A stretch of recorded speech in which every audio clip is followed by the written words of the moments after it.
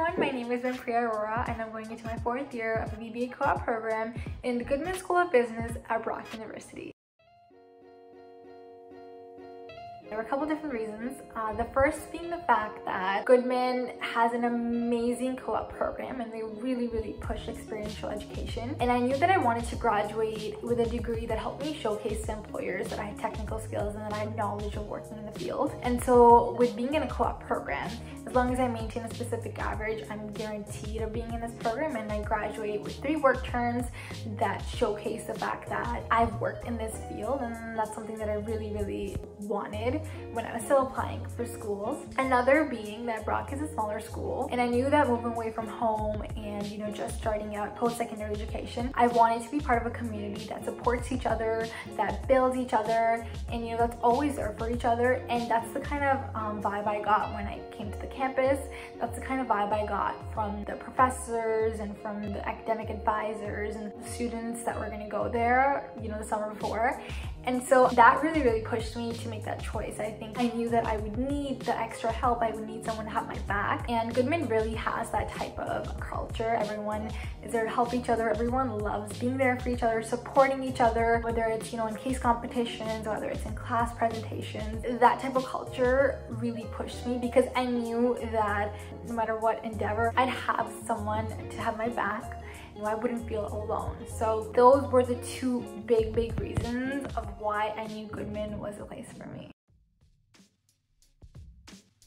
Before I begin, I just have to give a huge shout out to the professors. I think the professors are amazing at Goodman. They're always ready to have conversations, no matter whether or not you took a class with them. But in terms of the classes themselves, there's about 3 aspects of it that I think that are important. The first being the lecture size. So for classes that are a little bit more generic in business, you'd have larger lecture halls and lecture classrooms.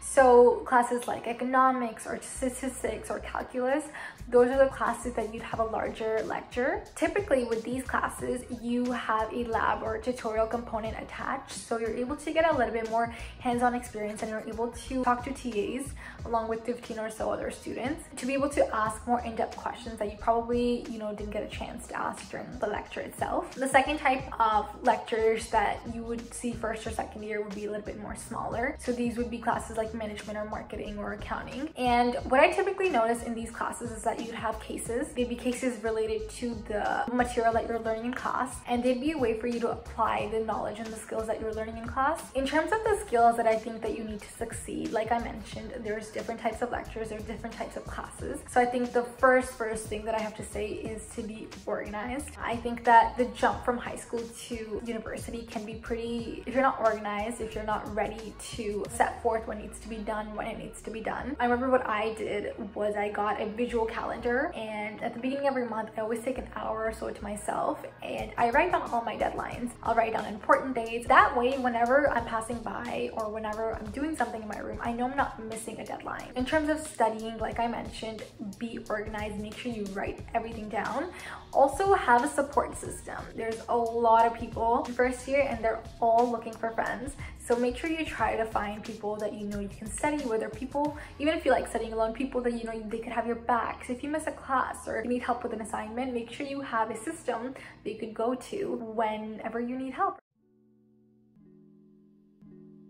So I think it's something that you'd expect, but you wouldn't expect. Because I find that not a lot of high schools have business classes. I think that they have very minimal business classes. They'll have accounting or they'll have economics, but they don't have a lot of the other aspects of business that are equally important. So not a lot of high schools have operations or management or finance. Those are equally as important. So I think that first year, a lot of classes that are related to business, if you took them in grade 12, it's not going to be a big shocker. Like I remember statistics, calculus, or accounting. I took those all in grade 12, and when I took them first year, most of the course was a refresher, and so it was very easy to learn the new concepts because I wasn't learning a whole lot of material. So for classes that are more theory based, I would say start early because they're gonna have those theories that you're gonna need. And I think for classes that are more problem solving based, so for instance, calculus or finance or accounting, I think that I would say start solving those problems early. So you're not stuck in exam season when you have 5 exams in a week and you don't necessarily know how to cover all that material.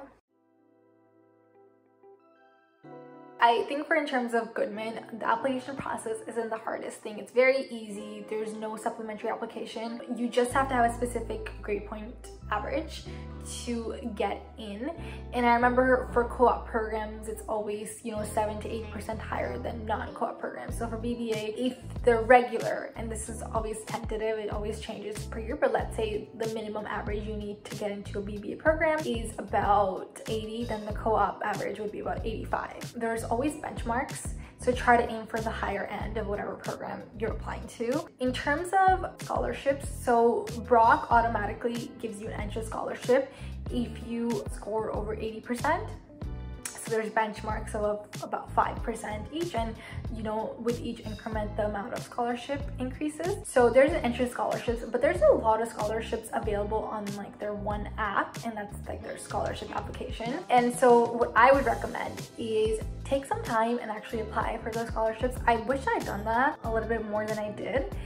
And there's a lot of scholarships. I realize that everyone says that it's not new information, but there's a lot of scholarships. And if you think that that's something that you can devote a little bit of time to, there's no harm in taking some support. Alright, so this is something that I talked about a little bit before, but in terms of high school, like I mentioned, not a lot of high schools have a lot of business courses, and that's completely okay. You'll realize that applying for business programs, they usually just ask for English, and they usually ask for math, you know, 2 or 3 depending on the program you're applying to. And I remember for Goodman, I think it was 2 when I applied. So I would really recommend taking the math courses, taking whatever math course you can take. Only because, like I mentioned previously, the math courses I'd taken in high school, when I had to come and take them in university, it just made my life so much easier because a lot of that material in university was a refresher, and so I didn't have to stress about it too much. So I would say take your math courses. It's gonna help you throughout your program, not just with math-based courses, but even with courses that have application or case components. You know, problem solving is very, very important. In terms of university, I think that the hard versus easy courses, I think that they depend on who you are. Because I found people that are stronger in, you know, the theory side of it, and they usually find the calculation-based courses harder. But I've also seen people who like calculations and they find theory-based courses like marketing or HR harder. So I think that it depends on who you are as a person. I think it depends on your learning style, and that's something that you can figure out pretty early on. Like I mentioned, so, you know, starting first year, you get a pretty holistic approach at the courses you're taking. Not that they're all over the place, but you take different types of courses. So I think pretty early on, you'll realize what your strengths are, and I think that that determines what courses you'll find easy versus hard. And in terms of course registration, I would say start early. Make sure you plan your schedule in advance, plan out the classes that you like, plan out what day you guys would like the classes. Goodman is amazing because they offer classes in 1.5 hour increments and 3 hour increments. And I know that starting September, their plan is to offer classes in person, asynchronous and synchronous. So make sure you plan ahead and make sure you register for your courses as early in the day as possible. I think a business degree is pretty common. Goodman has a huge alumni network. But in terms of what you could do with this degree, first of all, I think that you could pursue graduate studies or you could pursue workplace. So if you want to pursue graduate studies, there's Master of Commerce programs, there's Masters of Accounting programs, and there's Masters of Business Administration programs that you could join for, and that could be a jumping point for you after bachelor's. But you could also enter the workforce, and if you're part of a co-op program, you're guaranteed to have 3 or 4 work terms where you're learning how to work in a business field and you're learning how to succeed in workplace. Even if you're not part of the co-op program, there's a lot of skills for you to take part in internships or for you to take part in student jobs over the summer or over the school year. So there's a lot of opportunities available. And even if you decide not to do either of those 2, like I mentioned, Goodman is huge on experiential education. So classes are going to have components where you're working with companies in Toronto or Niagara and you're solving problems for them or you're solving cases for them. You're still learning skills that you could employ in a workplace, and that could help you get the job, or that could help you get into the graduate program that you really, really want to get into. I lived on campus like a lot of students do that go to Brock, and honestly 100% recommend. It was amazing to be part of this community that I knew was going through similar things as me. I got to make a lot of friends. I got to build my support system, and honestly I never felt homesick. I knew that if I stepped out of my dorm and if I looked a little bit, I'd find people, and I'd find people that were nice, that wanted to talk to me, or so on and so forth. So I feel like when you're just transitioning from living away from your parents or from moving away from, you know, your loved ones, it's something that can ease that transition a little bit. And so even moving away from campus, I decided to live in a student apartment, or like a student housing apartment complex thing, because I knew that I'd see a lot of students from Goodman there. And while it's not the same as living on campus, it was something that helped me, again, live away from home and not really feel like I was living away from home. In terms of making friends, like I mentioned, living on campus really helped. But if that's not something that you can do, I would recommend joining clubs. Again, I know a lot of people say this, but that's how I made a lot of friends in my year. So if you can't live on campus, or if you can't, you know, if you don't play sports, I would recommend joining a club that interests you. It doesn't have to be a business club, but it could be anything that interests you. Alright, so in terms of diversity, I think that Niagara region itself is not the most diverse place. However, Brock definitely is. I think that there's a lot of different representation groups everywhere. I think that a lot of minority groups are represented in a very, very positive manner, which is something that I really appreciated. And I think it's very easy to find people from all over the world. And they might not be people that you've attended classes with from first year onwards, but Brock has an amazing exchange program. So there's a lot of students that you might meet in later years. I'm from the GTA, and so it was a little bit of a shift at first, seeing the number of minorities, simply because of how diverse GTA itself is. But it was only for a little bit. It was something that I got used to very easily, simply because I thought it was very easy to find people who were the same level of culture as me. And it was very easy to also find people that came from all over the world. And so I thought for myself, I always felt welcome there, and I still do to this day. I think that I've never felt like an outsider, despite not belonging to the area. And so I think that Brock does do a really good job at supporting minorities and welcoming minorities and making them feel like home, simply because there's a lot of different groups that go there. There's students from all over the world. There's no sort of divide between students, which I was really happy about. You know, it's like I mentioned, everyone's part of a big community, and everyone's there to help you regardless of where you're coming from and regardless of what you bring to the table. So, financial support. One, there's a lot of applications that are available for you to sign up for scholarships. So this is outside of, you know, the outside scholarships, whatever. These are just Brock scholarships. There's so many scholarships that are available, and it's so easy to sign up for them. Like I mentioned earlier, once you reach a specific GPA, Brock also enrolls you and they give you an entrance scholarship, which I thought was also pretty amazing.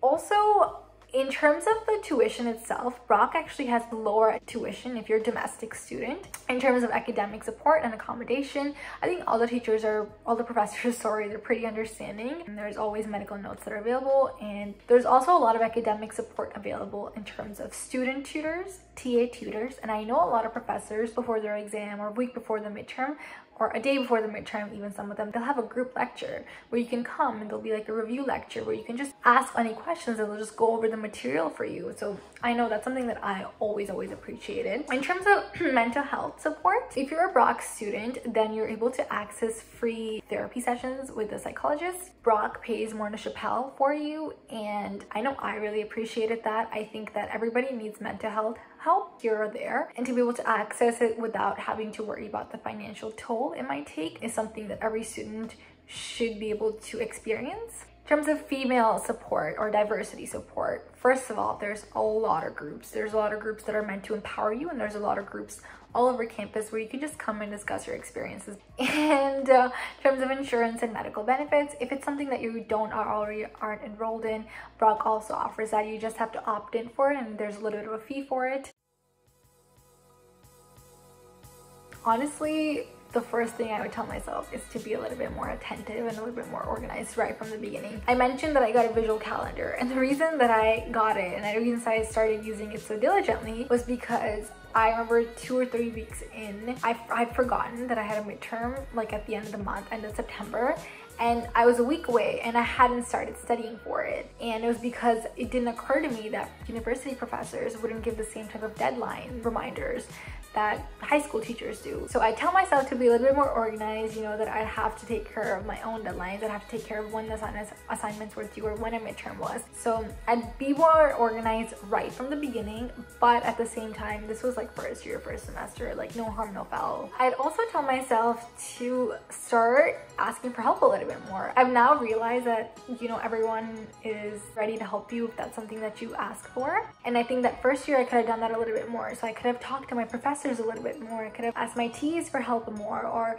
I could have just talked to my peers and, you know, like asked them if they understand something that I didn't, or if they were able to work on an assignment that I haven't yet, and you know what they thought of that, or they could help me out with it. So it seems like a pretty small thing, but I think it would have made my life a little bit more easy. It would have made things go smoother. And I'd also tell myself, like this kind of relates to this, but I tell myself to take care of myself a little bit more. Not that I didn't take self-care days, but I think that I'm a big procrastinator. And so I don't let myself relax when I really need to relax, because I'm always still thinking about something that's due. So obviously if I could go back in time, I'd not be a procrastinator. But since I am, I tell myself to relax when I need to relax. And I tell myself to, you know, get started on working when I can get started on working after I've done relaxing, since I'm not working right now. Also, one thing that everybody actually like misses out on first year is they automatically sign you up for insurance, like medical insurance and dental insurance, and a lot of people have that with their families. So make sure you opt out of it. I remember I did in first year, and not that it's like a huge like chunk of money compared to like your tuition, but it's still a lot of money. So in terms of like hidden fees like that, be a little bit more careful. Not that they're trying to scam you, but there might be some things that you don't need. And this also applies to, you know, buying things first year. Everyone's excited to move into a dorm. Everyone's excited to be able to redecorate a space that you're going to be living for the next year or so. But be careful with, not that I'm saying be careful what money you're spending, but be more wise with the stuff that you're buying. If you think that it's something that you're not going to use when you have a bigger bed, or if it's something that you know you can't use in your current bedroom or your future bedroom, then maybe don't buy it. You maybe don't need it for, you know, just 8 months. But that's what I'd say. I just wanted to say a huge good luck to everybody. I know that a lot of this information can be daunting. I know that it can be a lot. It can be very overwhelming, but just know that there's a lot of students that are in a similar boat as you. There's a lot of students that have been in a similar boat as you, and it all turns out okay.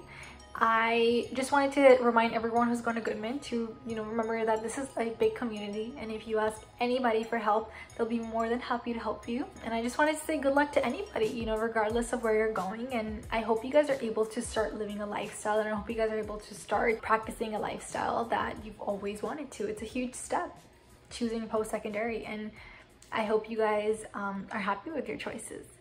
Bye-bye.